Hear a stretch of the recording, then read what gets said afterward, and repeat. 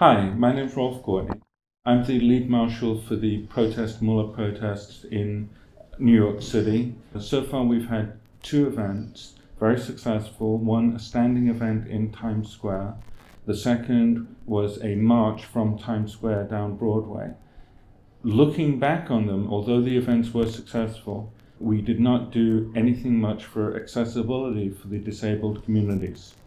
This video is intended to give you, as marshals, more information in order to make these events more accessible.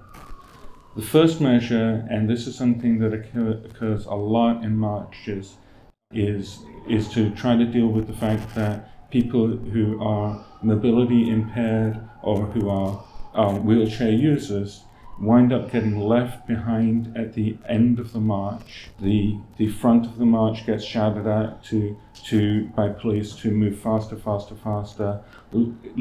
making the march string out, possibly leading to cars trying to push through the march in a kind of a dangerous situation.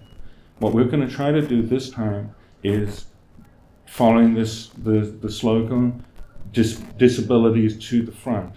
Move the people who have disabilities of all kinds to the front so that the front marshals and banner carriers can see them, can modify their pace to keep pace with the slowest people in the march, and the marshals can communicate with the police, look, we're not leaving people behind, don't pressure us to move too fast, we all come together.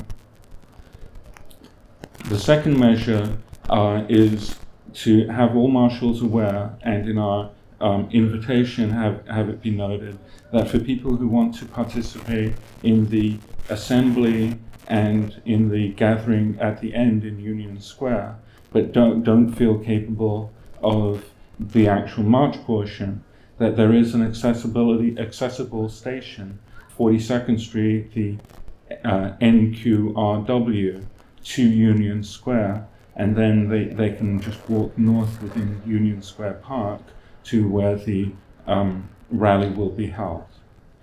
Now let me give it over to Christina to talk about issues for the deaf and hard of hearing.